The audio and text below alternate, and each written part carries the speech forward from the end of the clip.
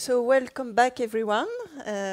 Thanks for being here for the afternoon session.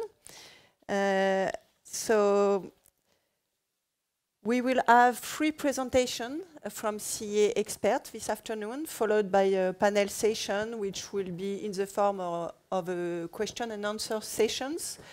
And the panel session will be animated by Denis Mercier later on. So, for this afternoon, Antonio Clemente will present latest results on transmit array antenna technology, and will in particular present some results obtained for Satcom application in K-band. And last but not least, Benoît Miscopin will address waveform and system-level challenge for 5G non-terrestrial networks communication. So let's move to Antonio Clemente presentation. Antonio Clemente started his research activity in Italy, where he received a MS degrees in telecommunication engineering and remote sensing. He then moved to France and received his PhD degree in signal processing and telecommunication from Rennes 1 University. And since 2013, he has been a research engineer at CEA Leti Wireless Technology Department.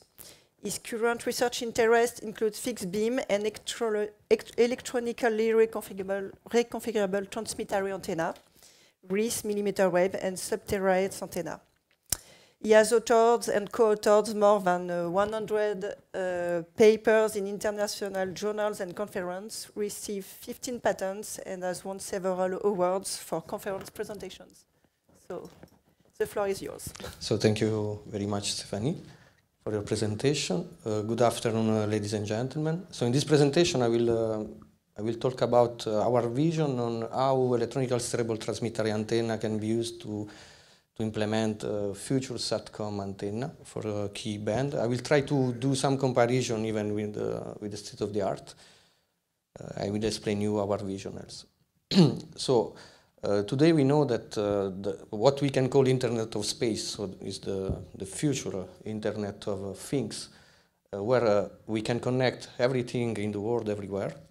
How we know from the previous presentation in the morning, there are more than 90% of the Earth that is not connected. So there is also a recent report from Rural America and Technology Association that show that 31% of the USA people are not connected with a broadband solution. So for this reason, the Internet of Space dream for the moment is not yet a reality. So the key band, that is the frequency band spanning from 70.7 to 21.2 gigahertz. So in reality, this is the key band. That is used for the downlink, and the other band from 27.5 at 31 giga can be the band that can be used to have the Internet of Space, this revolution reality, because by using this frequency band we can achieve very big bandwidth. And we can achieve maybe some services such as 5G connection or 6G connection. So in order to do this, one key element to do the connectivity between the Earth, so from the mobile terminal, such as here you have an airplane. So to do the connection between this airplane to the satellite, one key element is the development of very efficient antennas. We need to have a small surface in order to be compliant with the integration constraint. We need to reduce the profile of the antenna, so the total thickness of the antenna. And even in the case of, so we need to follow the satellite. So we need to develop some kind of beamforming techniques. In order to do this, we will see after we have different possibilities. We can achieve mechanical beamforming or electronical steerable antennas in order to follow the satellite. In order to do this, we need to have a very low power consumption. So there are several points that we need to discuss and we need to demonstrate before then we can realize a very efficient antenna for this kind of application. So in general, if we look on the aircraft terminal antenna, or for the key band antenna terminal, we need two different antenna in order to have uplink in receiver and the downlink it depends where you are seeing. For the terminal point of view, the receiver antenna, so is the downlink from the satellite, is in this frequency band, and the higher frequency band is used for the uplink. You have other specifications that are important is the bandwidth, the instantaneous bandwidth that is between 250 megahertz up to 500 megahertz. You need to develop switchable circular polarization. So sometimes you will transmit or receive in left circular polarization. In other case, you need to have right-handed circular polarization. The antenna gain should be higher than 30 dBi for both receiver and transmitter antenna.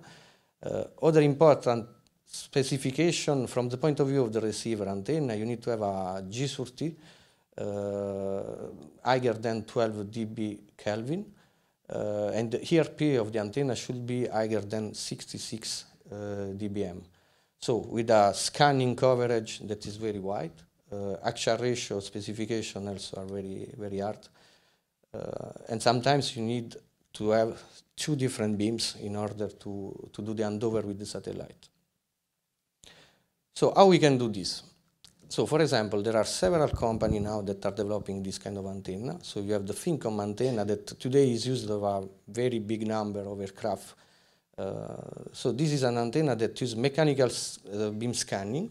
So you can see here you have two different antennas. So the first one, the bigger one, is used for the downlink in the lower frequency, and the small one is used for the uplink in the higher frequency. So you have motors inside this antenna in order to move the panel and generate the beamforming in 2D.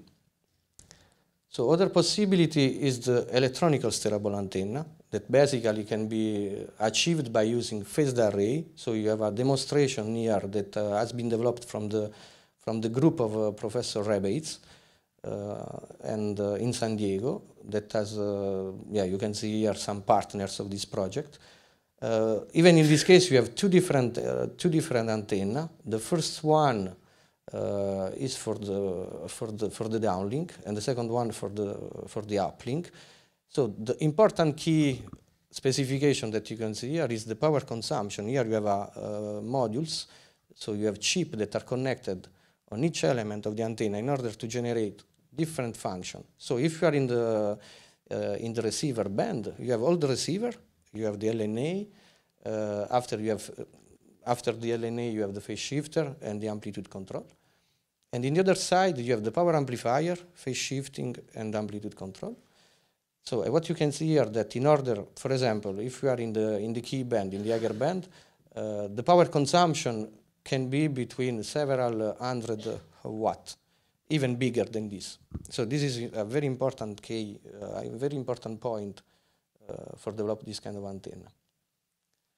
So another possibility is to do, we can do some hybrid structure. We can combine both mechanical steerable antenna and electronical steerable antenna in order to develop one, for example, the scanning in azimuth by mechanical steering and the scanning in elevation by considering electronic beam scanning. So there are different possibilities to generate this kind of antenna. So basically, the classical architecture is the one based on phased array, but you can also use some kind of metasurface. For example, there is a company in USA that developed a kind of metasurface antenna based on liquid crystal. The name is SkyMeta. You can do also reflect array that are electromagnetic surface that works such as a flat reflector, where you can control the phase each element, or you can do what we call transmit array. So in this presentation, we'll present you the transmit array antenna because for us is one of the best possibilities in order to achieve this kind of antenna with some limitation. So I will explain you all of this. So what we propose at CEA is to develop this kind of antenna. So a transmit array antenna basically is a flat panel antenna like this that is illuminated spatially by a feed. In this case, I presented here a classical horn antenna. So in order to reduce the power division loss from the feed point to the antenna elements, so here you have several hundred or several thousand of antenna elements that we need to control in amplitude and phase. So in order to reduce the loss in the power division network, we can do what we call a spatial illumination. So we have a spatial feed. This kind of feeding network, feeding architecture is very efficient where we go up in frequency. So can be used up to 300 giga, even more than 300 giga. So what we propose is to have two different panels, one for the TX. For the moment, we have two different panels, but we are looking also how we can do shared aperture in order to have only one single panel. So you have two different panels, one for the TX antenna, so is the uplink, one for the RX antenna, that is the downlink. On both panels, we can generate both commutable circular polarization. So you can have left-handed or right-handed. And in order to do this, what we use to control the phase on each element in order to do electronical beam scanning, we use some commutators, some RF switch. So basically our structure of an antenna that you can see here. So you have this demonstrator in the stand, in the Leti part of the demonstrator. So this is a 1-bit transmit array antenna, electronical steerable. So 1 bit because for each element we can generate 0 or 180 degrees of phase shifting. And we will demonstrate that even with this kind of antenna, we can generate beam forming electronically, even if there are some losses in the beam forming of the antenna. But you can do a very efficient beam steering function. So what is the positive point of this kind of antenna is that we have no phase shifter, we have no power amplifier on each element. So basically you have a big power amplifier or several power amplifier on the bottom, on the antenna that is used to illuminate this kind of antenna. Sometimes can be a very good point, this, and sometimes can be maybe a limitation. So, but there are several points that we can discuss on this. The other positive point of the transmit array antenna is that you have no losses on because you have no parasitic radiation of the feed network. If we consider the reflector array antenna, a transmit array can be have also another advantage that you are working as a lens. So basically we can perform near field illumination in order to reduce the thickness of this kind of antenna. So this is another positive point. You can easily achieve the phase control by considering varactor, pin diodes, MEMS, phase change material for the future also. Why not? Or other kind of structure. You don't need calibration and equalization for a phased array in order to generate for each patch antenna, for each element of the antenna, the same phase shifting or the relative phase shifting. You need to do a calibration that can be very hard, especially when you have several thousand of elements. So you need to have this calibration for each level of temperature, for each condition. So it can be a very big step in the design. You need equalization between the different channels, even in the case of a phased array, and you don't need this for a transmit array. And another positive point of the transmit array is this kind of solution can be easily scalable in different frequency bands. So for a phased array, you need to develop a specific phase shifter, a specific MMIC for each frequency band. So the cost can be very high, even in the design. So what about transmit array antenna technology? How we can generate the phase shift control on a transmit array? So you have here the first unit cell that we developed at CEA. So it's a binary unit cell. So basically you have 4 different metal layers. The first layer is here, after you have a ground plane. So this is the first antenna that receives the power from the focal source. After this, you have a ground plane in order to isolate the first antenna from the second one. You have here the bias line of 2 pin diodes that are integrated. So in this case are 2 pin diodes, but can be RF switch, other RF switches. So you have 2 pin diodes here that are connected to the first antenna. So why we select pin diodes? So we done some tests by considering MEMS, radio frequency MEMS. The positive point of the MEMS is that we have extremely low power consumption. So basically you have no current on the MEMS, at the difference of a PIN diode where you have a current between 1 milliampere or 20 milliampere for each element. But the negative point of the MEMS is the reliability of the MEMS. And the PIN diodes is a very mature technology that you can buy easily.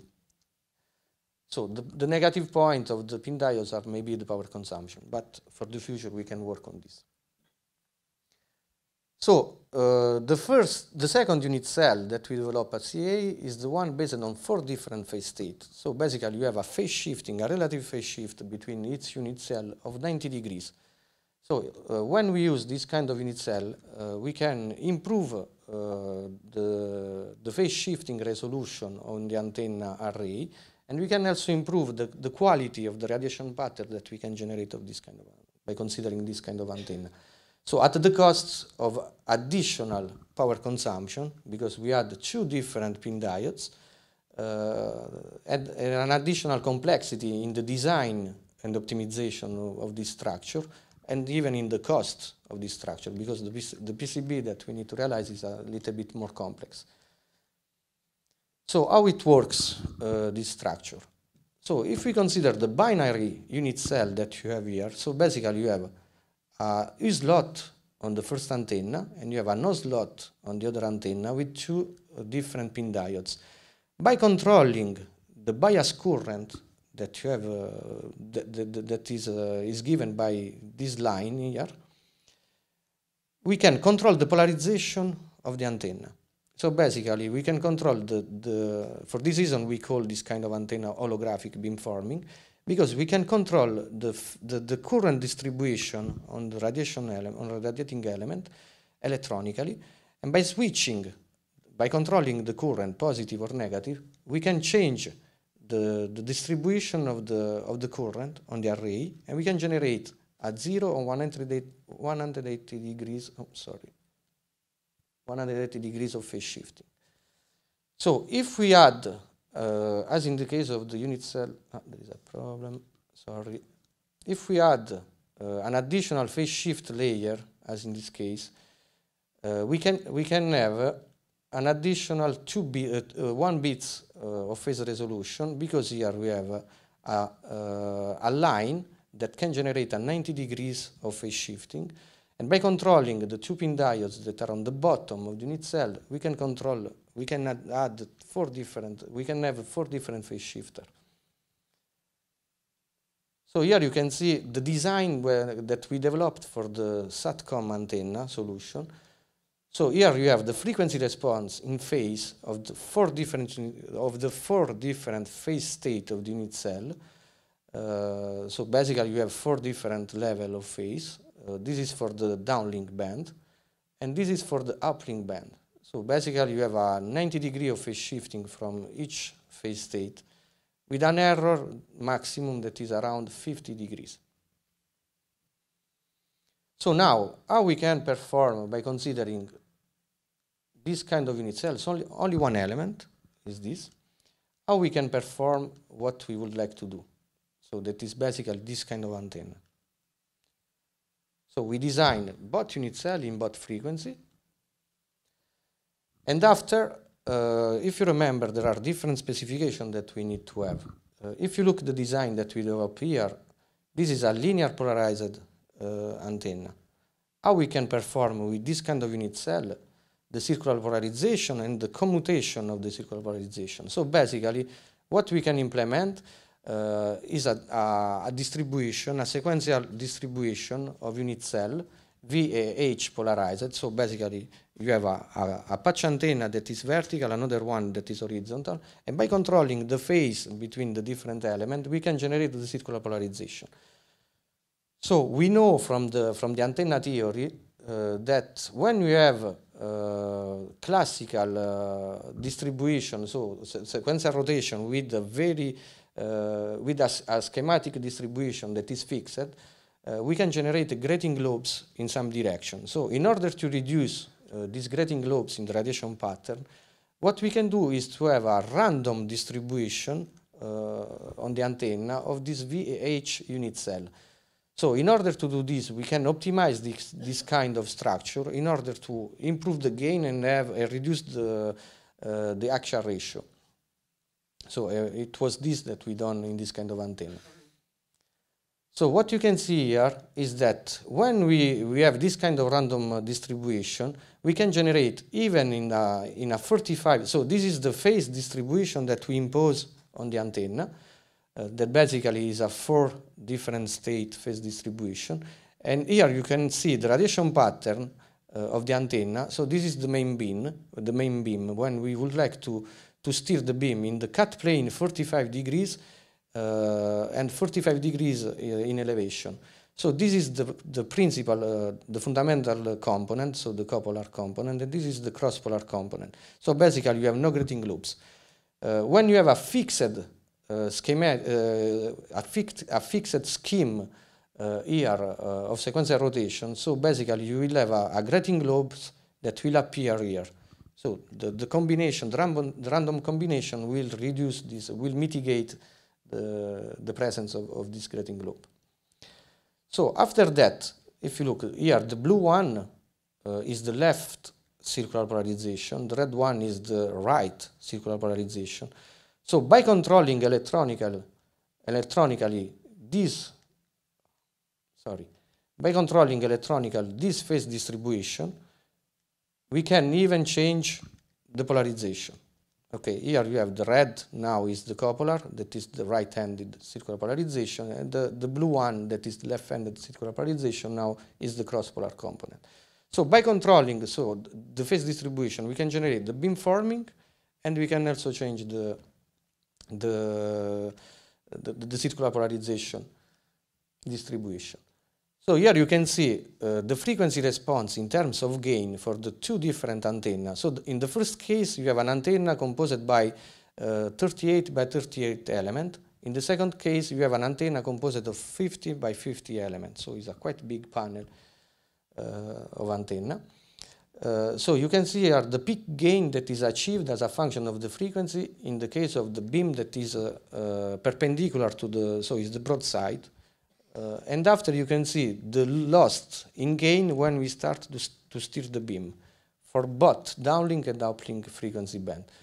So what is important to highlight here, that in our structure we lose 3 dB because we have a combination on VAH unit cell in order to generate the circular polarization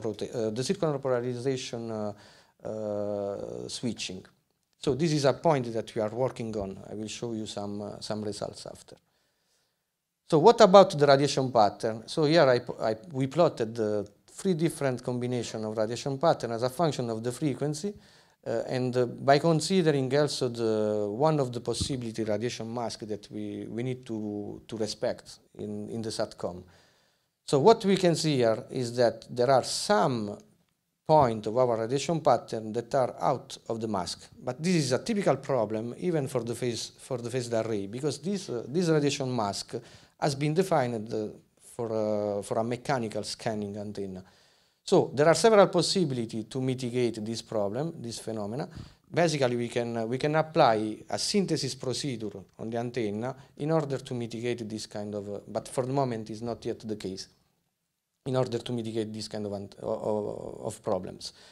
So the peak gain that we realize, we can realize in the downlink band is around 28.7 dBi with this kind of surface.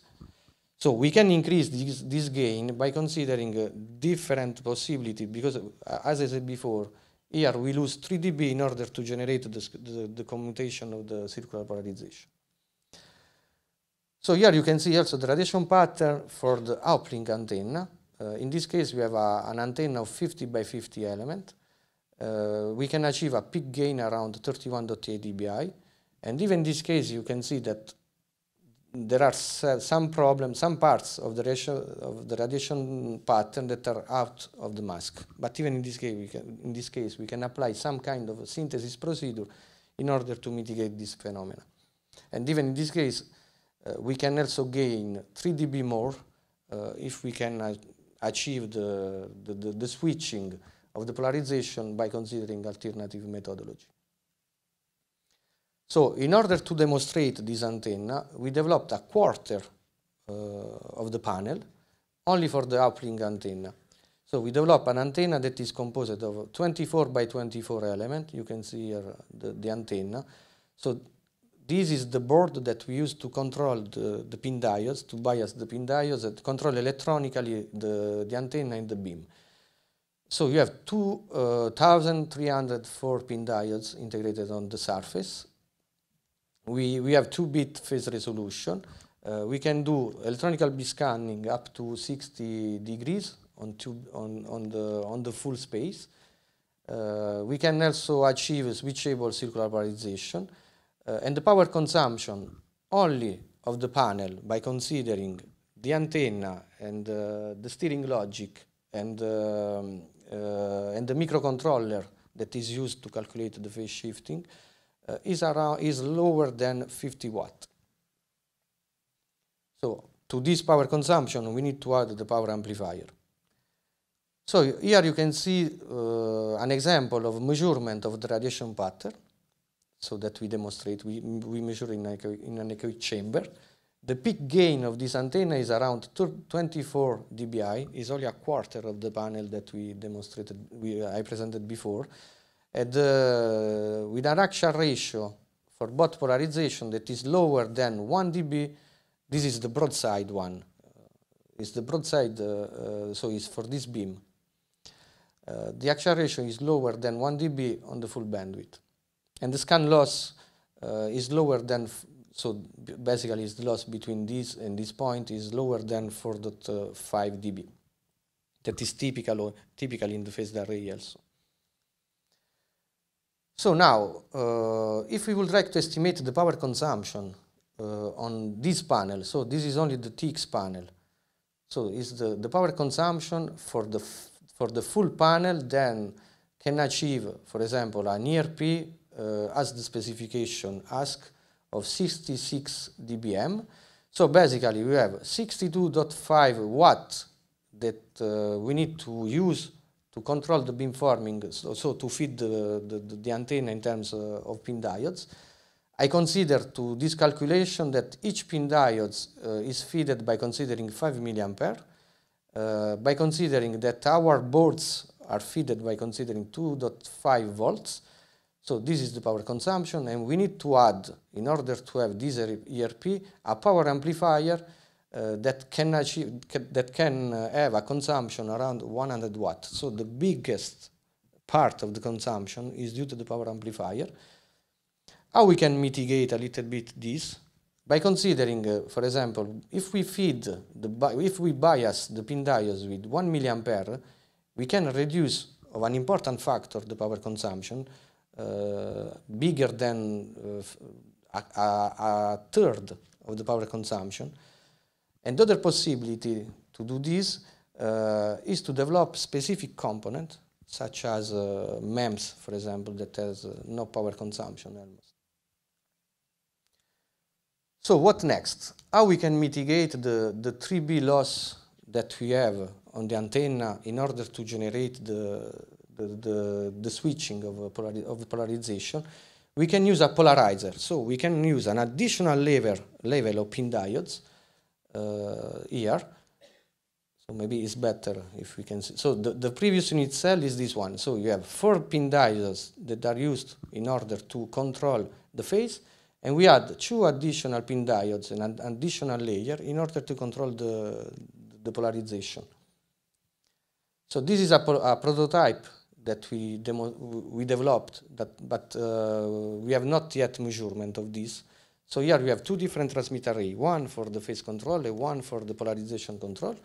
So basically, this is the maximum gain that we can achieve with this surface, 24 by 24 element, if we consider linear polarization. This is the loss, this is the gain that we achieve when we have the random sequential rotation. And this is the gain that we achieve when we add the additional polarizer.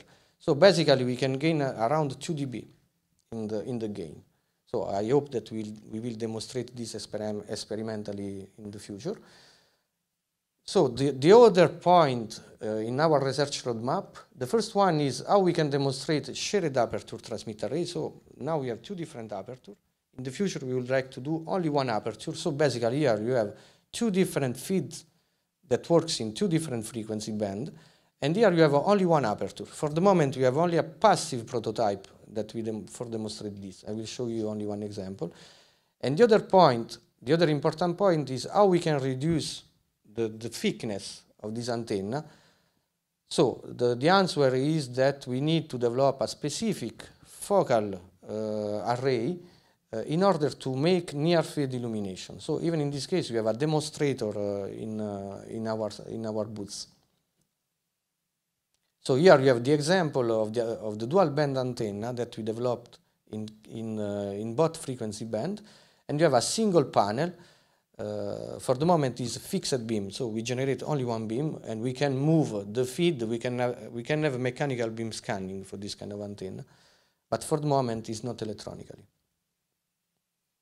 So the message of this presentation is that for the future generation of smart antenna for Satcom on the move terminal, we need to develop low power consumption. We need to have ultra low profile antenna in order to be compatible with the integration specification, and we need also to reduce the aperture size. So thank you very much for your attention. Here you can see several partners that work with us to support this project, and all the people that works in this activity. So thank you very much.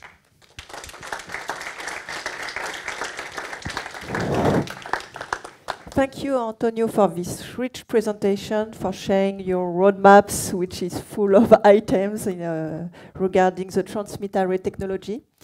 If you have some questions, we have a couple of minutes.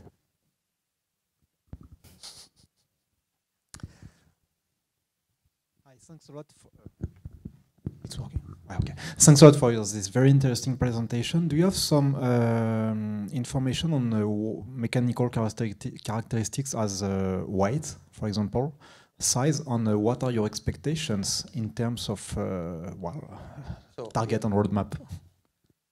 So basically, here I put some typical specifications. So a typical antenna for the Satcom communication has this kind of surface, 300 millimeter times 600 millimeter. So this is our specification in order to achieve the gain that we need to have, bigger than 35 dBi. The problem for the moment, the biggest problem that we have is the thickness. For the moment, in our solution, we estimate that for this kind of aperture, we need a 10 centimeter of thickness. But, as I presented here, by considering a specific focal source distribution, so here we can generate a near-field illumination by considering this kind of cavity. So you have in order to simplify, because we can also use other kind of possibility. So in the literature you have folded transmit array. You have an example in our booths where you can reduce the focal distance of a factor 3. The problem of the folding is that at the same time you will reduce the bandwidth. Okay? Maybe for this kind of application is not the best solution. Another possibility is to use some kind of metasurface to illuminate the antenna and optimize this metasurface in near field. So this is one of the possibilities. But even in this case, for the metasurface, you need to control exactly the loss. And for a metasurface, sometimes the bandwidth will be smaller. So for this reason, what we propose is to have this kind of cavity that can be seen as a different shaped horn. Here we have 4 different feed points. We optimize the cavity. And we optimize also the interception of the different cavities in order to control the side lobe level. And we generate a specific taper on our transmit array aperture in order to generate our mask. So for the moment, we know that by considering this kind of structure, we can reduce of a factor 2 up to 4 the focal distance. So basically, we have some results now that are ongoing, where we demonstrate the same antenna that you have here. So, but this is only a quarter of the panel for the moment. We have 24 element by 24 element. But in order to achieve the gain that we need, you have 50 by 50. So the typical focal distance here is around 7 centimeter. With the new structure, we can have 25 millimeters, so 2.5 centimeter. I don't. It depends because I don't remember what is the weight, but it's not very big because for the moment it's not an industrial prototype. So we have a lot of metal. So we need to see. Thanks.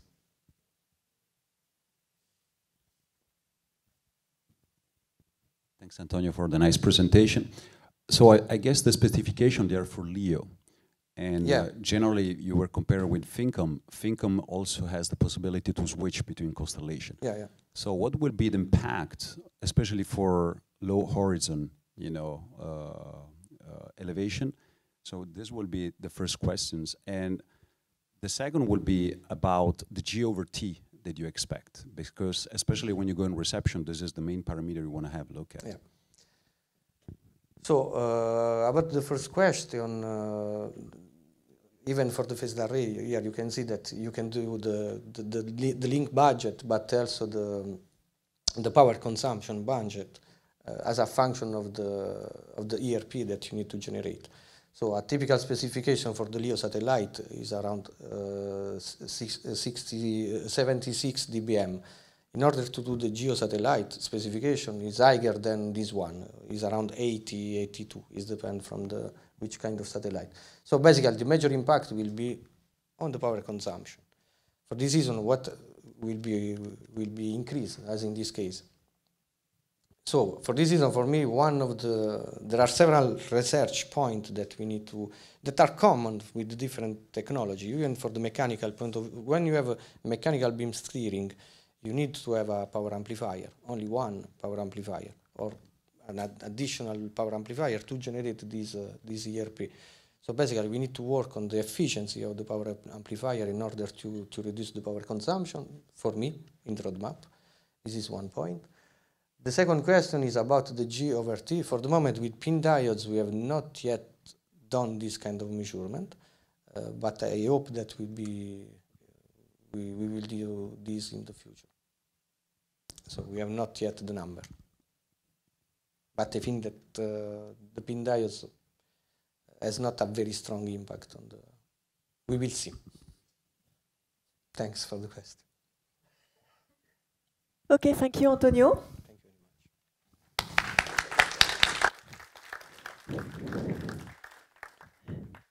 Oops.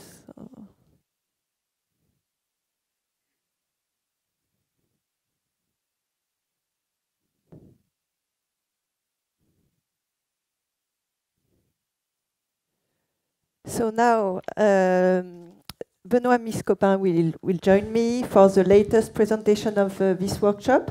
So Benoît obtained his master's degree in 1998 from the Institut National Polytechnique de Grenoble, and his PhD degree from INSA Lyon in 2010. After 15 years in Orange, he joined CEA Leti in 2015 as a research engineer and project manager on high-speed communication solution, where he developed MAC protocols for 5G applications in the frame of different UE-funded and national projects. And currently, he heads the wireless broadband system lab. So, Benoît, the floor is yours. Thank you, Stéphanie. Hi, everyone. So, my name is Benoît. As Stéphanie said, I'm heading a lab in Leti dedicated to the design and implementation of wireless systems. So in general, we, in this kind of situation, we talk about the system that we design, the custom system that we design.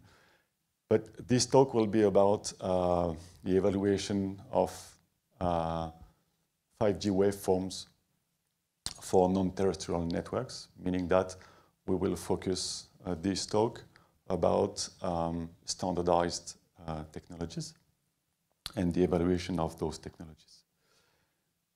So quickly on the introduction, so I won't spend so much time on the introduction because we have so many interesting presentations this morning that sketches the, let's say, technological landscape, future opportunities, and so on and so forth. So, but well, we are, let's say,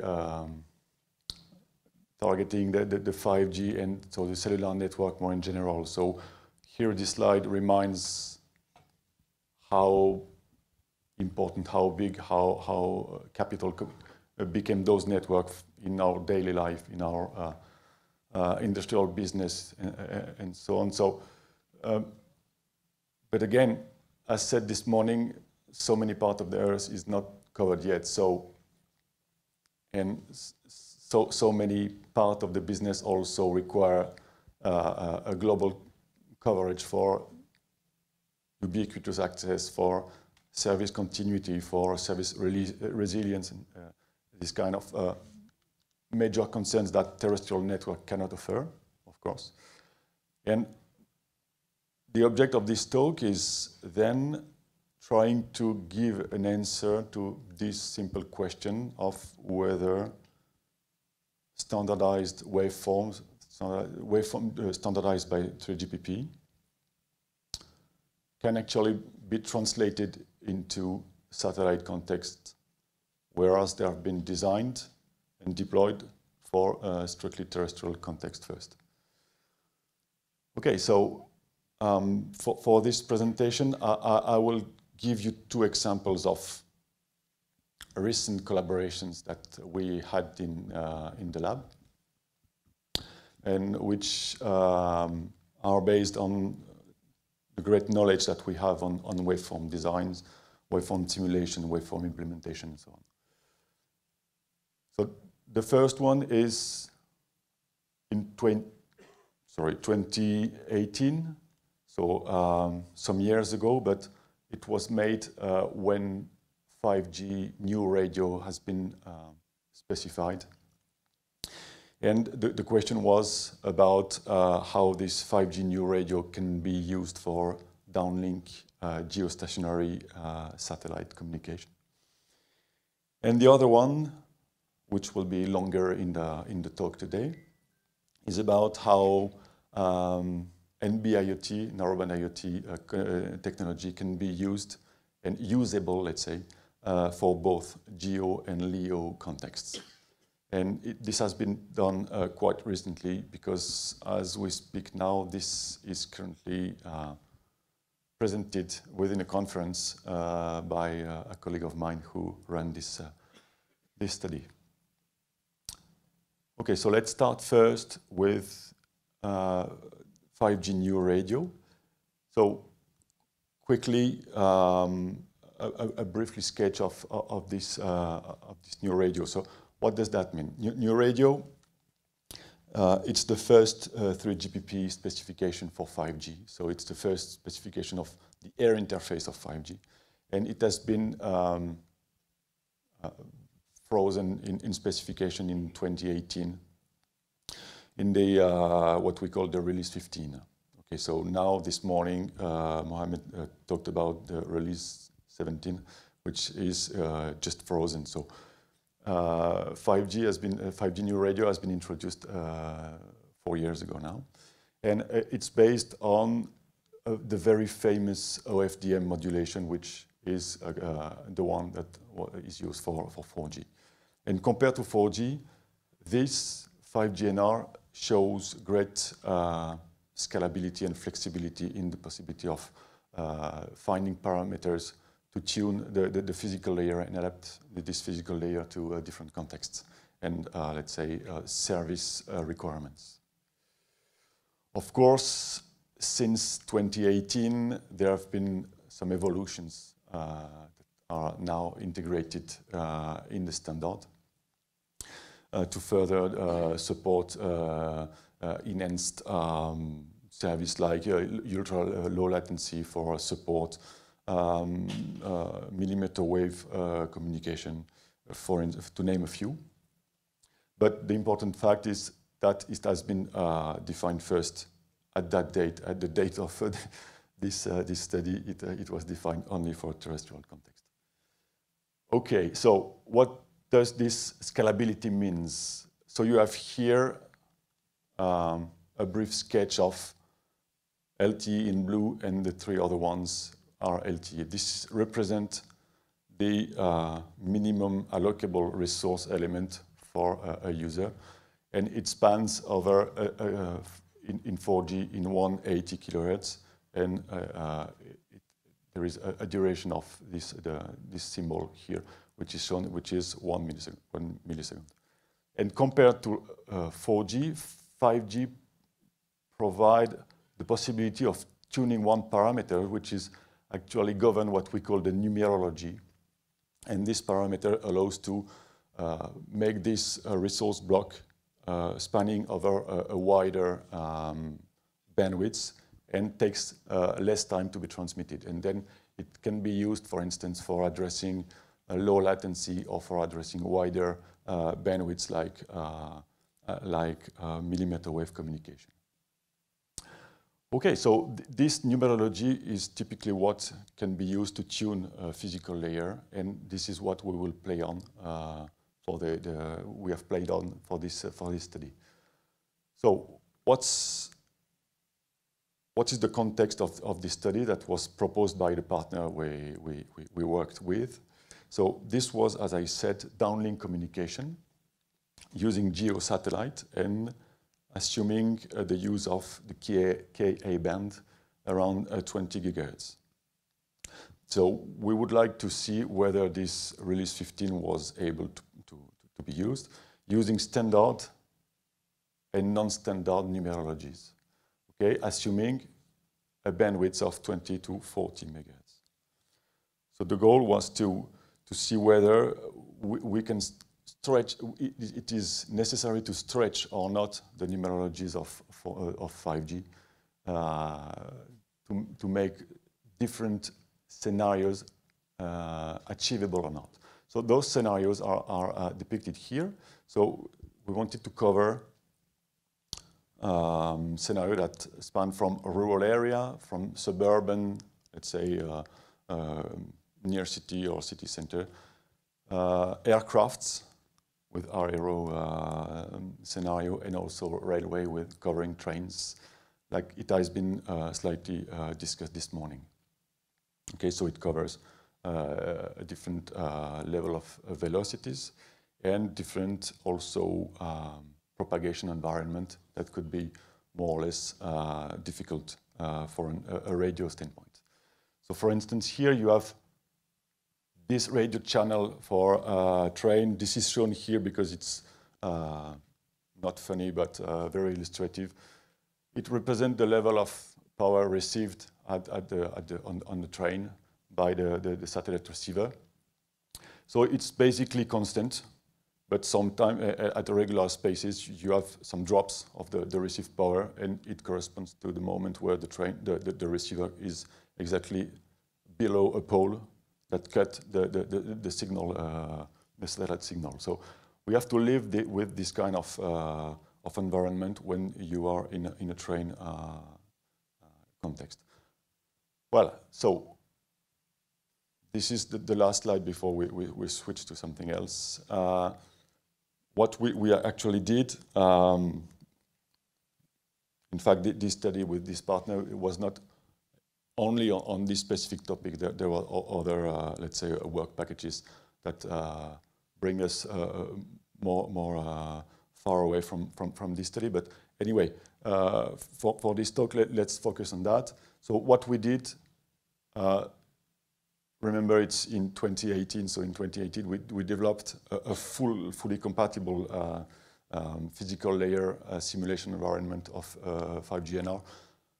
So now it's a bit out of date, but at that time it was a great achievement anyway. And on this environment we implemented all what relates to the scenarios that I just talked before. And also we implemented what make I think the most important part of this work, models for the signal impairments that come from the implementation of the modem on the payload. Meaning that, for instance, assuming 20 gigahertz frequency, you have a specific phase noise. We also implemented the power amplifier non-linearities, the ohmix filter gabarit, and then all of these were implemented on the simulation to make it more realistic. And anyway, so briefly, what could be said on this study? Basically, not very surprising, we can cover quite well the rural scenario because, okay, the medium velocity, the channel is good, so this is not a problem for 5G NR.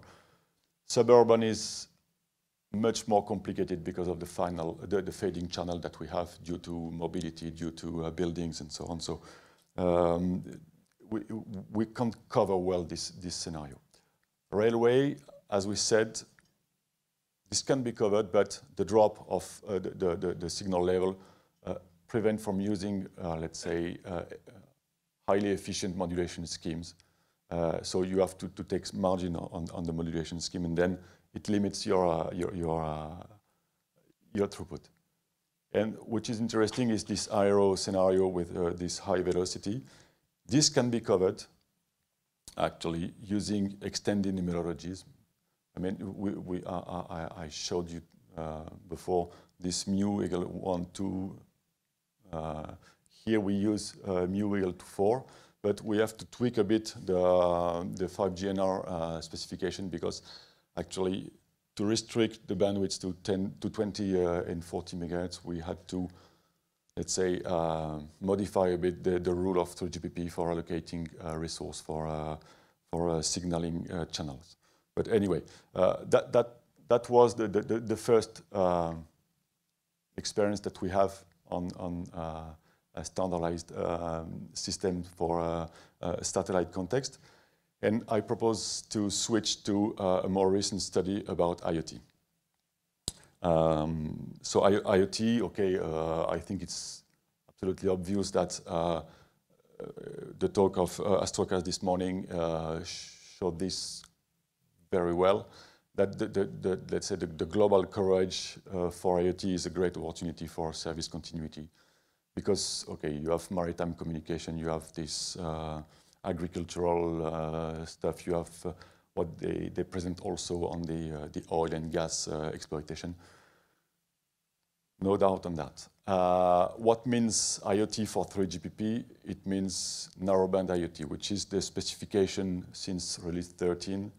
I don't know, it's 2013 maybe, I'm not sure.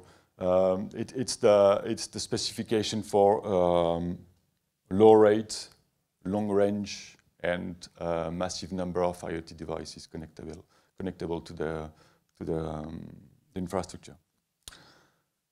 So this specification is actually based on OFDM as well. It corresponds to a small bandwidth of 180 kilohertz for the downlink. And in order to gain and to reach higher coverage for uplink, because IoT is mainly about uplink, of course, not only, but mainly. In order to gain in the link budget for uplink, there is a scalable allocable bandwidth for uplink that could be much less than 180 kilohertz. I think the minimum is 3-something kilohertz. And of course, as I said, and as it has been presented by Mohamed this morning from TAS, there have been many add-ons to this specification of release 13 on recent releases. All right. So, this is a collaboration we had with the National Center for Space Studies, the CNES in French. That it was after the assessment of performance of the link and the performance of the full protocol of NB-IoT in the context of LEO and GEO. Briefly, LEO means medium distance, high mobility, so high Doppler. very short visibility of the satellite when the device wakes up, synchronize, send the packet, and release the bearer. You have between 40 seconds to up to 4 minutes of time visibility of the satellite. And in order to ensure minimum an acceptable latency, the full coverage of Earth can be obtained with 60-ish satellites. And in comparison, GEO, no Doppler, but high propagation loss, very long propagation delay, and only 3 satellites to cover the full Earth, because they are far from Earth. Okay, so these are the reference, and as I said, there is one which is currently presented by my colleague Valérian, who ran these studies here in CEA. Okay, so the main issue of LEO is, as it has been said this morning, is the Doppler. Here you have, for the 58 spot of a LEO antenna, the distribution of the Doppler that you experience. So it's between -37 to +37 kilohertz compared to 180 kilohertz, so it's 20% each. And we assume a L-band, so this is a massive Doppler that needs to be addressed. So for that, suitable strategies are required. First, on the EU side, you need to estimate, track, and compensate this Doppler. So it means that on the standard, you must have a reference signals frequent enough to allow this estimation and tracking. But anyway, you can have, with the current specification of the 3GPP, you can achieve this Doppler estimation and compensation. On the uplink side, it's a little bit different because you have estimated on the downlink, you can tweak your uplink frequency to make it to compensate the Doppler at the satellite receiver. And the problem is the uplink synchronization, which is one of the main issues, because of the long propagation delay and because also of the time distribution of the different UEs that transmit over the satellite. So the satellite needs to search for the signal during a quite long time window. So this requires specific reference signal to make it realistic. And once you have your time synchronization, you can estimate your frequency offset and then compensate it on the uplink. Well, the good news is that this is feasible. And once you have estimated and compensated this Doppler, then the rest of your receiver remains unchanged compared to the terrestrial modem. So let's go quickly to the performance assessment. So first we start with physical layer, meaning that we assess the link performance, and then we will go to the system performance, the capacity assessment of NB-IoT. So briefly, first on the downlink, what should be said? Downlink for a satellite is let's say the strong link. Uplink is the weakest link. So here, basically on the downlink, what should be said on control channel? So it is broadcast channel and dedicated control channel. Basically, whether in LEO and GEO, there is no massive issue to get this channel, decode them properly. And on the data channel, the simulation show that if we use no HRQ or HRQ in LEO and GEO, we managed to obtain, let's say, a substantial data rate of several tens of kilobits per second. And let's say for an objective of 100 kilobits per second, which is, I think, the downlink objective of NB-IoT, more or less, we can see that this is achievable using HRQ for both LEO and GEO. When it turns to uplink, this is slightly different because again, uplink, the budget, the link budget on this, the uplink is less favorable, let's say. So on the control channel, which is the random access, meaning that the UE wakes up, synchronize, and send the packet to get connected to the network. So for Leo, this channel is appropriately set and it can be decoded with no issue. For Geo, because it's far away, because also Geo link budget is not damaged, but it's more difficult compared to Leo. We need repetitions of these random access channels. And then if we provide those repetitions, then we can have a pretty good detection of this random access. When it comes to data channel, assuming a 200 milliwatt, okay, Leo, we can get a small data rate. Geo, in comparison, this is not achievable because the SNR is too small. When we use HRQ, okay, of course the throughput is increased, and for Geo we can get some bit per second arising. So again, Earth is too far from Geo satellite, so higher takes power would be required. And if we increase the transmit power, we can see that, okay, for Leo, of course, we get better SNR, so the data rate is better. And for Geo, it turns out that we managed to get, namely with HRQ, let's say something that's 2.5 kilobit per second.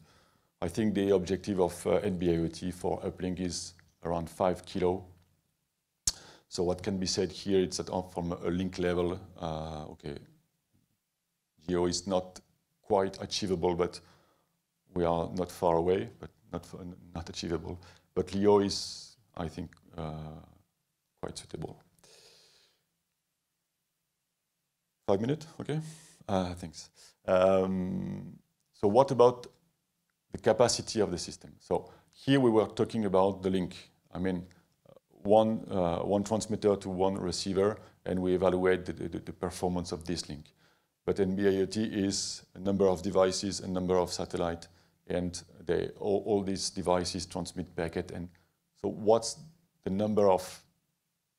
maximum number of UE that could be supported, assuming a given deployment of a satellite and assuming a given traffic pattern.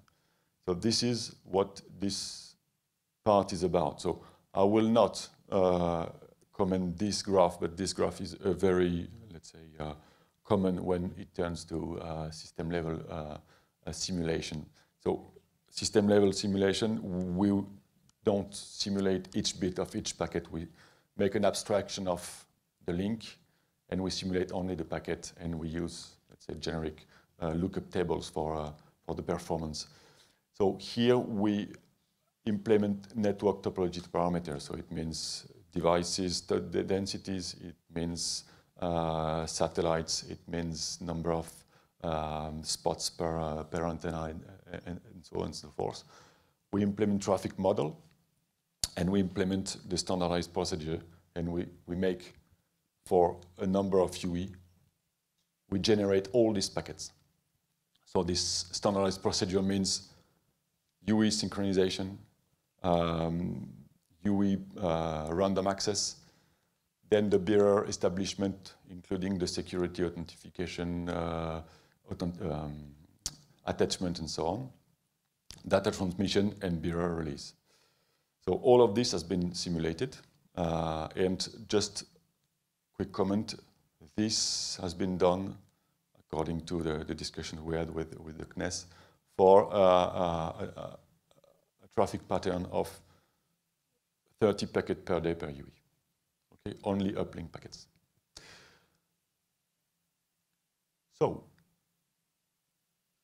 what we got actually is, in a nutshell. So this is the typical curve that we have, so I will not comment them. You have the packet delivery ratio here versus the number of UE there. And on this axis here is the latency. The dash curve is the latency, the solid curves are the packet delivery ratio. But in essence, what we have for LEO, per spot, we can connect and support the traffic of up to barely 700 users, assuming 200 milliwatts.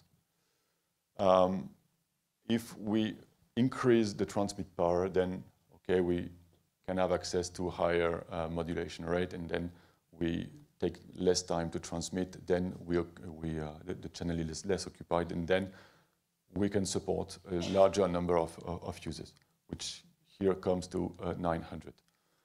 But of course, if I keep increasing the number of users, the packet delivery ratio decreases, and the latency increases, of course, because there are less resources, and then it means that, okay, there is some packet loss, of course, due to that. For GEO, okay, performance are a little bit less, still because we are under a low signal-to-noise ratio regime, so the throughput is very low, so it takes time to transmit packet. So only a few users can be supported per spot, assuming a 200 milliwatt. And as we said, it's desirable to improve, to increase the transmit power. And if you do that, you can see that you can support more users. Okay, last slide before we conclude. This is the overall performance. This is the previous slide was one spot per one antenna spot.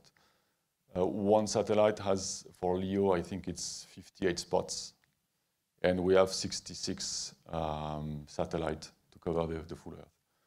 For GEO, we have 139 spots per antenna.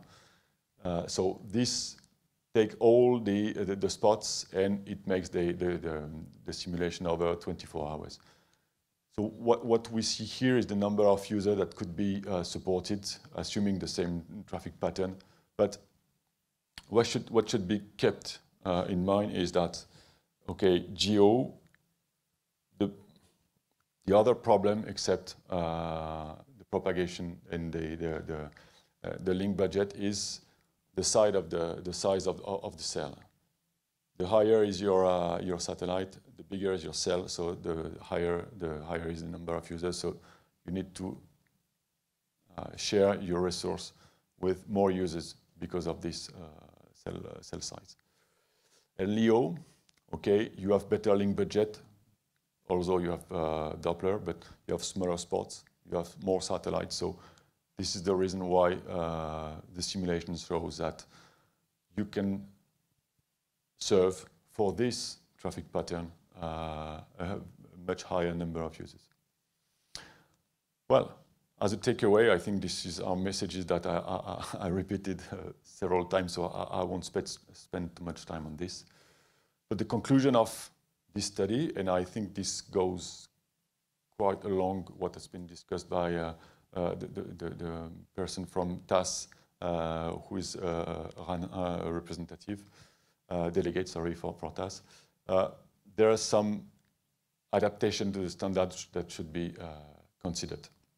And as we learned this morning, some of them have been implemented. I didn't read the standard yet because as far as I understood, it has been just published quite recently. So I didn't check very well. But basically what needs to be accommodated in the NB-IoT standard for make it suitable for satellite is typically the timing.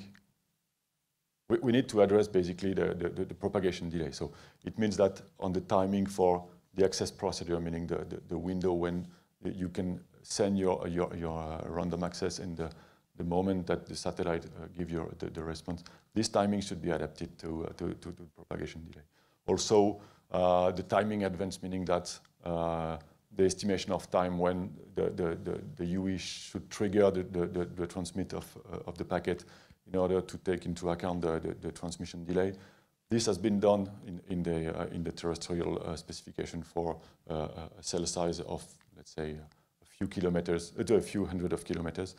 So here, given we are talking about several thousands, so this timing advance should be changed. Also, signaling should be accommodated for the synchronization and Doppler estimation. We also said that higher power class should be used, at least for GEO, although in IoT we don't like to transmit too high because of the drain on the battery it induces. And also the big issue is the handover procedure for LEOs, because you need to accommodate the fact that you need to, okay, the satellites are moving, so you may want to get attached to another satellite. So the handover procedure should be well set by 3GPP, and as far as I know, this is the next big work for release 18. Well, to conclude, we have seen that standard waveform may fit satellite context with some adaptation, of course, but what we think is that specific context like satellite requires specific waveforms. So the guys from Astrocast this morning, or the next big step of 3GPP for 6G, it may induce the definition of a specific waveform for satellite. So we do think that, okay, this is such a specific context that it would require a specific waveform. And here in Leti, we like specific waveforms, and if you want to discuss that about high performance radio, how to design them and implement them, we can meet us at our booth, where you can see a demo of such a system. Thank you very much. This concludes my talk.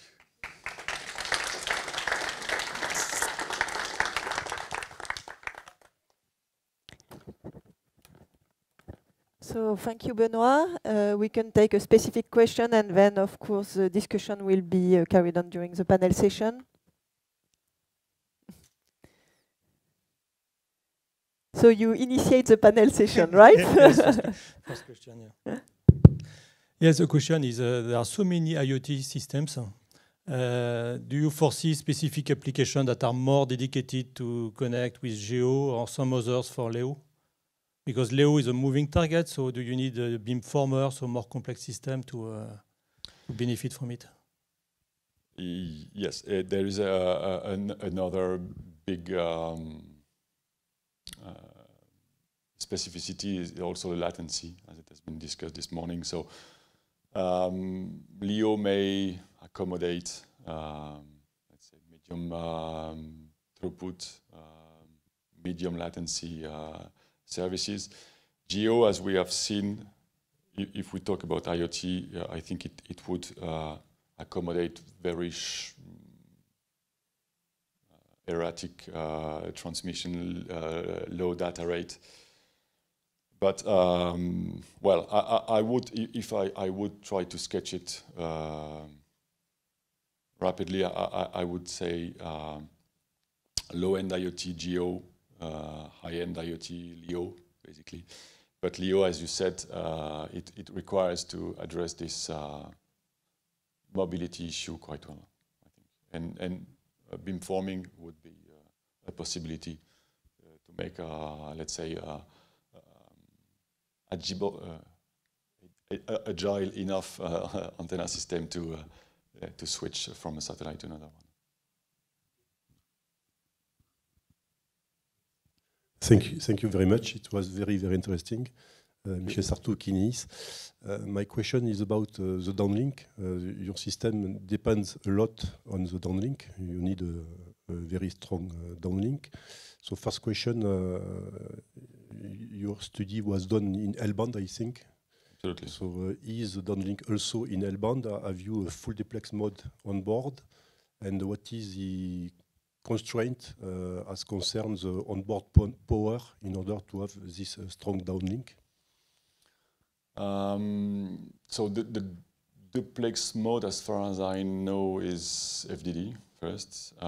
So in the simulation, yes, we consider also the payload side, of course.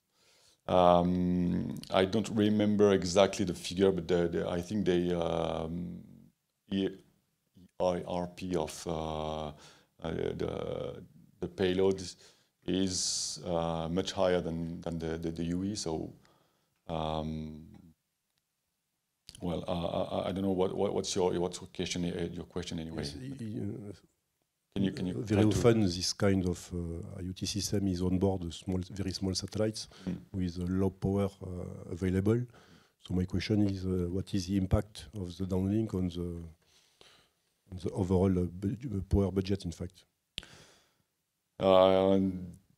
this has to be assessed properly. I can't reply right away. So I'm sorry about that. And my second question was, is there in NB-IoT protocol a mode where the device can transmit something without the downlink, in fact, a sort of backup mode with no need to have a downlink a signal, downlink allocation, downlink Doppler compensation, and so on. You mean I wake up, I transmit, I go back to sleep. I may speak to under the supervision of the person from TAS, but I think this is not the philosophy of it, because the philosophy is really to have both. You get attached, okay. You synchronize, you get attached, you get connected, you open a beer. That's a fairly direct translation of cellular system. Okay, yeah. Thank you.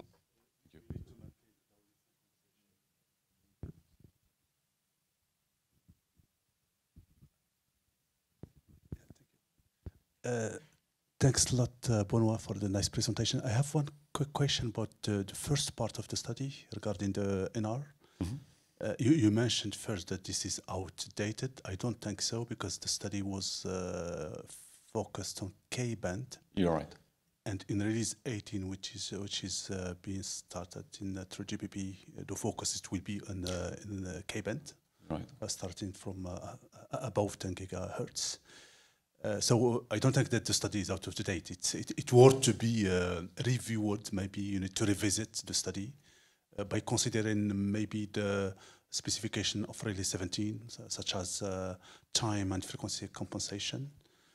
Mm-hmm.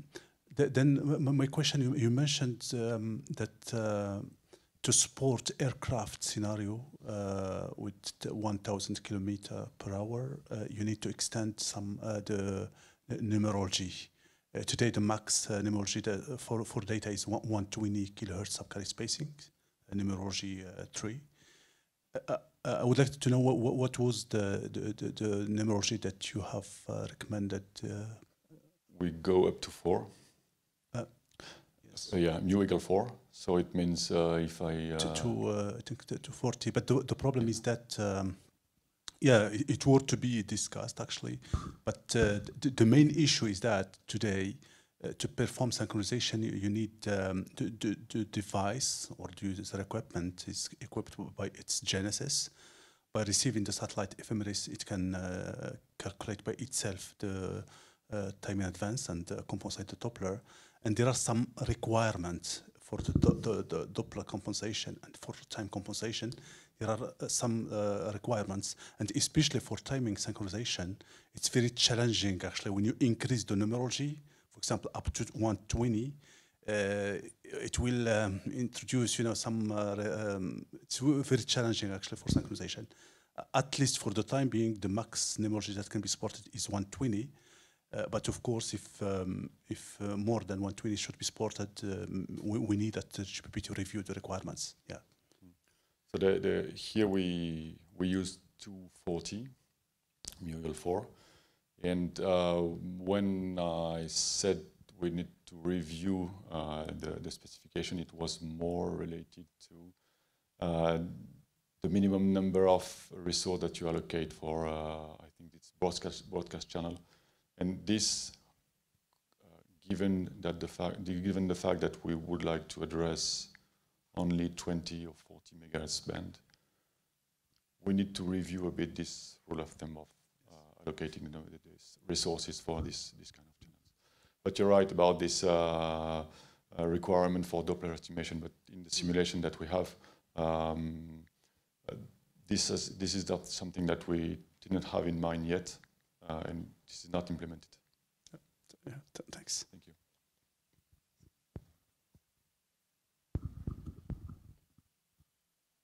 So, Eric, do you want to come? Thank you, Benoit, again, and you can stay on stage. Okay. And if Antonio and Denis can join, and also Laurent Lepailleur from ST Microelectronics. And I leave the floor to Eric Mercier, who is a deputy head of the wireless technology department, and who will animate this panel session. Thank you. Can you hear me? Yes, okay, thank you.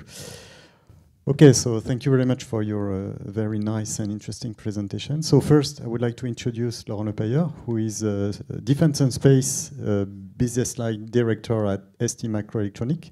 And I will give you the floor first, Laurent, to introduce your activity, ST activity in the domain of a space component, and which kind of business unit does it concern at ST? Okay, so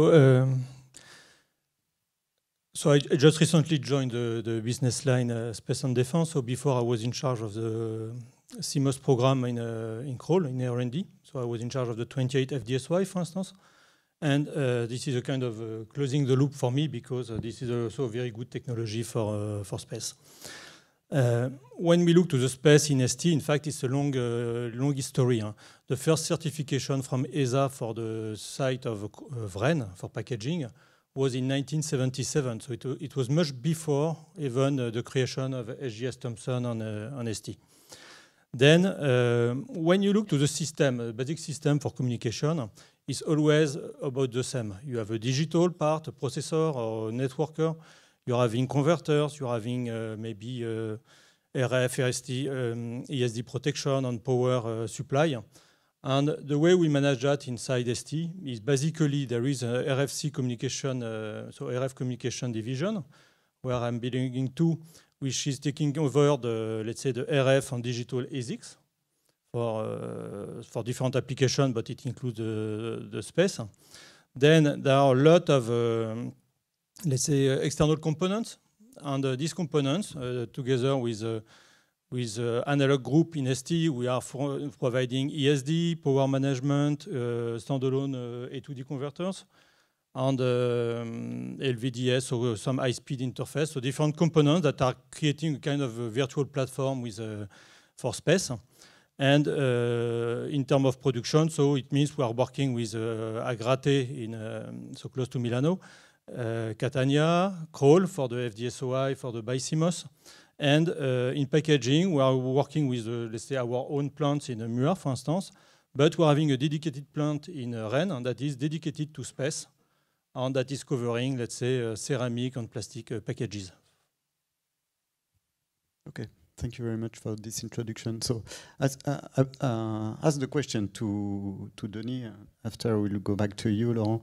You presented the fact that there is a very major interest in reducing the size and the weight of the component. So, do you see some other passive component that may benefit from, let's say, consumer electronic technologies? And is there also some other frequency bands for which we could use your integration to reduce this weight and size? Regarding the frequency, what I presented today was up to 4 gigahertz, a little bit higher. Manufacturers that are involved in the mobile communications, they have already higher frequencies available.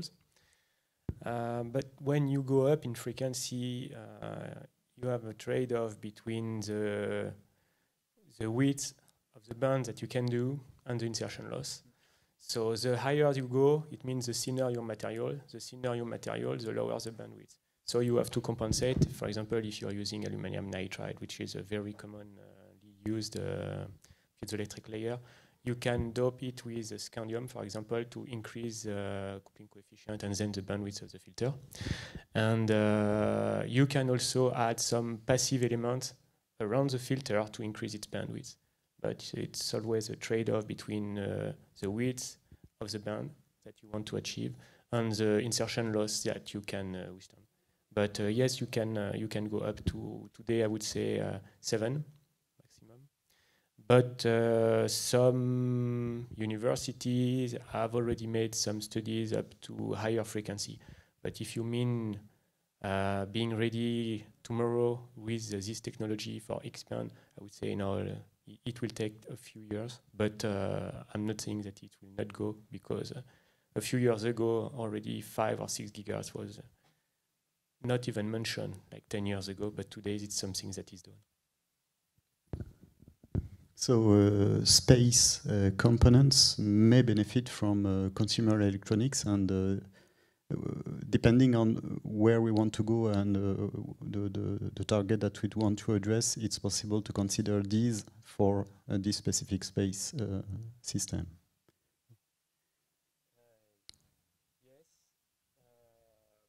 Yes, but it will depend on the band you are targeting. If you're targeting Ka band, I would say no, not yet. Except if you try to work with higher modes in the piezoelectric layer, but then you will have some trade-off also. But no, not yet for Ka band, even Ku band. But X band, it's something that is close. But higher, it's hard for now. Okay, thank you. And so on ST microelectronics side, due to the fact that we've seen that LEO constellation are very popular and there are more and more satellites, are you challenged by your customer or asked to develop new solution, or let's say more integrated, larger, and probably, this is a question, very cost-effective, indeed, as we consider that there will be thousands of satellites above us? Yes, for sure. In fact, the cost is already a problem with GEO, because we are talking about payload, and the reason why power consumption is so important in satellite is the fact that you have to pay for sending the material in the sky, and even the solar panel are expensive. So in general, you have to gain on power consumption, and it's good for LEO, it's good for GEO. LEO is a bit different animal. You need to have thousands now, very low latency systems.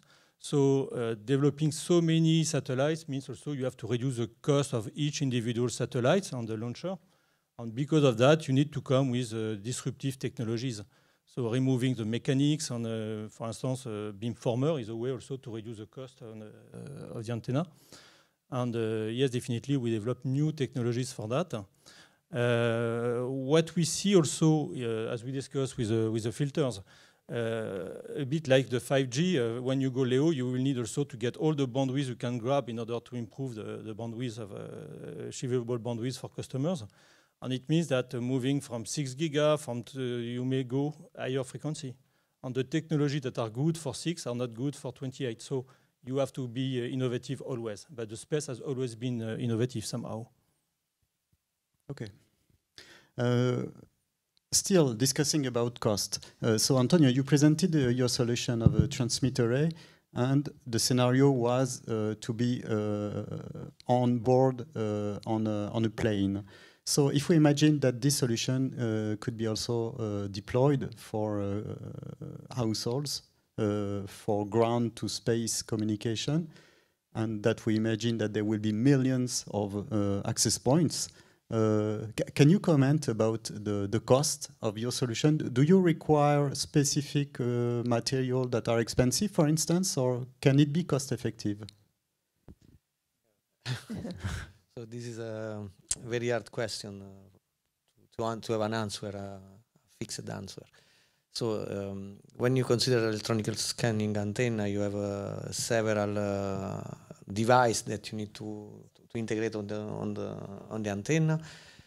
So we presented a solution that is based on pin diodes. For the moment, for each panel of the antenna, you need to have up to 30,000, several thousand of pin diodes. So we need to develop some specific device for me in order to reduce the cost, and we need to control the production also of this kind of device. That maybe what we can do is to develop some specific device that can be used for dual communication, for example, for 5G, for terrestrial networks, but also for the space. We have the opportunity for me to do this because the frequency band that we are target for the moment in key band are very close. For example, for the 5G, you have around 24 giga, 26, and the space communication are around 20 and 28 giga. So we need to join maybe the effort in order to develop some specific component in order to reduce the cost of the production and the integration also. And we can also use some common strategy to develop the antenna system. So.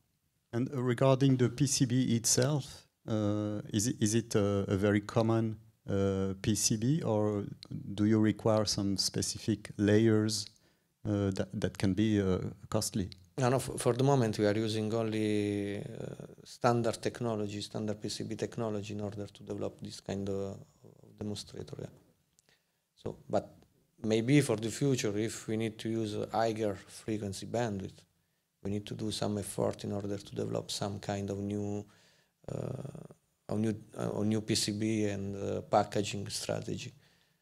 For example, glass or some kind of hybrid stacked packaging. Yeah. Okay, thank you for this answer. Okay, so now Benoit, you mentioned that there could be some interesting ways of improvements working on the phi, the waveform of this communication. I guess that you have some of them in mind, and do we at Leti have some, let's say, new waveform that we could propose, or that would improve performance in general? Well, if we talk about IoT, for instance, where I think there is room for this improvement. What means IoT? IoT means actually extended link budget, meaning that you need to fight against the propagation loss. So it means that you have to work on very low SNR regime, and also in IoT, what you don't like it's to it goes along the same line, to transmit too high because it drains too many power on your battery, and on top of that, you don't want to, or you don't want to use modulation with high PRPR, which would imply to take back off on your power amplifier functioning point. So in other words, you need to find a waveform which works on those lines of low SNR regime and as much as you can constant envelope. Okay, basically that's the thing. So there is some let's say work here in Leti about such a waveform that could provide these features. It has been recently developed in CEA, and it's based on an FSK scheme. And using iterative receiver, we can also try to work on very low SNR. So it may be an idea that I would recommend if you ask me the question. This is a good answer. Yeah. Thank you very much. Okay, and on the other end, on the protocol end, we saw this morning that there could be a convergence between current 5G communication and non-terrestrial networks. So how do you see that coming, and what could be the, let's say, the focus, the technical focus to be able to do this conversion maybe in 5 years or 10 years? Thank you for your good question. You're welcome. That's very nice. Anyway, so convergence. Well, what we see is that if we convergence means that you can use both systems at a time. And then you may want to make them coexist in a given bandwidth. And then I'm not talking about orchestration of a resource of traffic steering towards one or another one, but just on the physical layer aspect. If you have both a system working, you may want to let's say organize a peaceful coexistence of those systems. So maybe solutions would be that if you have one given spectral resource allocated for those two systems, then what is at stake is how you can make good coexistence while reducing the guard band that you have between the two systems. And then here there is maybe some room for nice waveforms that allows this a close coexistence. Well, and also there is ongoing works about what they call AAB, this integrated access and backhaul. This, let's say, coverage extension, and we see satellite communication as a good way to bring at some point, for instance, for this corresponds to specific use cases, for instance, for post-disaster or specific event. You want to provide extra coverage, and then maybe using satellite and integrated access and backhaul, meaning that you have on the terrestrial station one link that talks to the satellite and one other, let's say, front-end, RF front-end that is able to address also the access of UEs. That could be a nice feature to work on for the coming years. So before having a full convergence, we would first work on specific scenarios that would help to consider the right slicing, able to address this. Absolutely, and if I can drift a little bit more, I would say that here in Leti, this is, I think, where our value lies. It's on, this is written on the screen, but in specific context, and I think there is specific answers to provide, and maybe this is where we can find the real value of Leti, and the situation that we just discussed about AAB. That would require a specific antenna system, RF system, and also baseband system to make this dual connectivity feasible. Thank you, Benoit. Thank you. And I would like to leave time for a question if you have some discussion with our speakers today. Maybe a last question to Laurent about technology. Do ST microelectronic technologies ready for a space application today? That's a good one. Long time we are. So, yeah.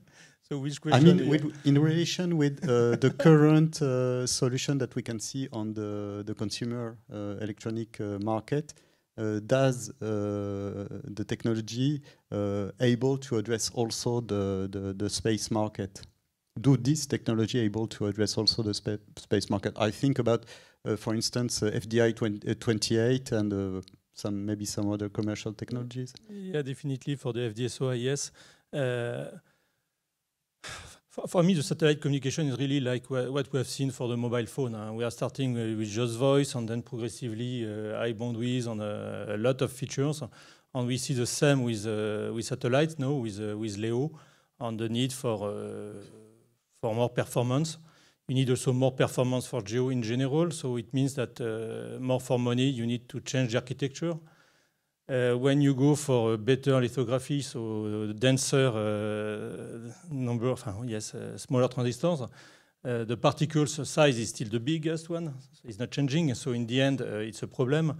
The analog is still needing some high voltage, and because of that, the oxide cannot shrink. So the partitioning can be different depending on the type of technology we will be using, on the robustness to radiation, to particles, etc.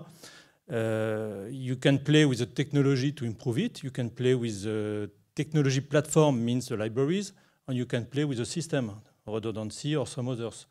So it means that there are still a lot of opportunity to innovate, to continue the adventure in space. Yes, for sure. And for your specific question about are we ready for space? Yes, we are having the certification. We are having products in QMLV on ESCC, etc. So yes, we're ready. Okay, thank you very much. So I think we can hand one question. That's okay. You can ask your question. So I think we can end this panel and maybe answer some question from the audience if you are ready to stay a little bit more.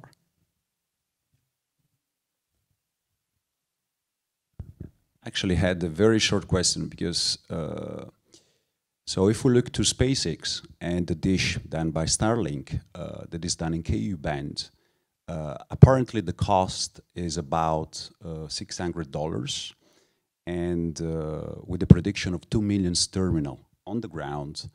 So now everybody wants to go to K band. Everybody dreams about the technology in K band. So is the technology ready? What will be the cost that we may have?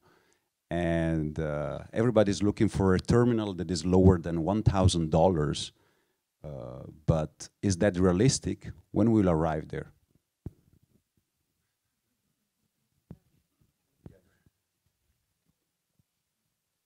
I will not answer specifically for a customer.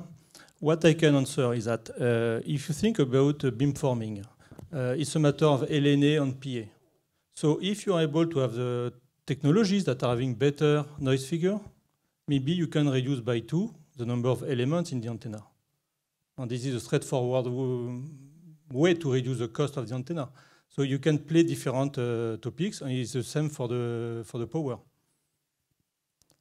But so I guess that going to higher frequency, you will have the same trend to play with different frequencies and playing with different technologies. I mean, in order to benefit from it, and we continue to develop this.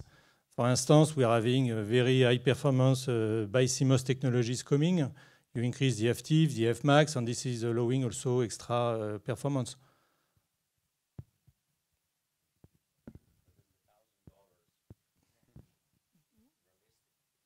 I will not comment on that.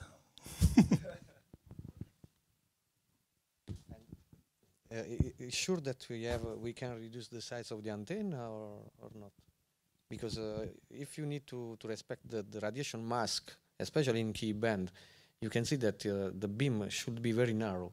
So if we reduce the surface of the antenna, we will have a larger beam, and we will be not compatible with mask. So this is a question also for the people that are talking about the specification. And so I think that at the same time we need to develop the technology, but we need also to modify a little bit the standard. Even if you look the beam steering, we cannot use today the mask that are calculated 20 years ago in order to reduce the interference between the satellite and the terminal, by considering that the antenna is a fixed beam. So we need to work about this, because if you would like to respect the specification that Mauro say, in terms of cost, we need to work on several different points: technological point of view, standardization point of view, integration point of view. We need to merge the different action. So it was only a comment. I fully share. It has always been like this. Just playing with technology to gain on cost is not enough. Yeah. On the same topic, could you, in your sense, is a transmitter array could compete with the technology already used or used today in Starlink systems? So the Starlink system is in Ku band, as Mauro said. I think yes. So in Ku band you have not the limitation of the circular polarization. So we have 3 dB more that we can gain directly in the in our budget. So after that we need to see what is the cost of the Starlink antenna, what will be the cost and the power consumption of our solution. So I think that we have a possibility. Now we need to see we need to develop the antenna. So, but I think yes.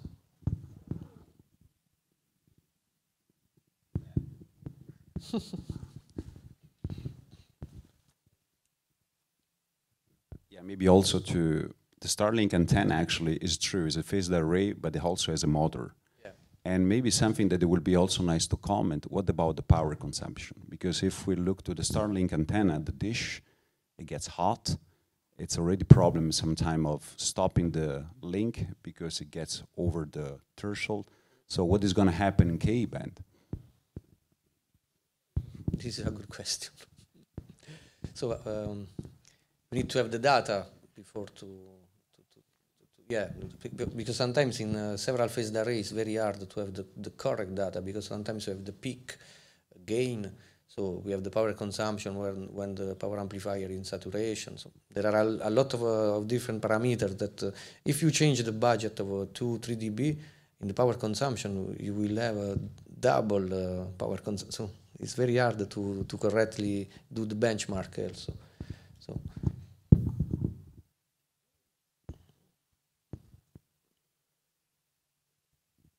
Okay, so thank you very much for the presentation and the discussion.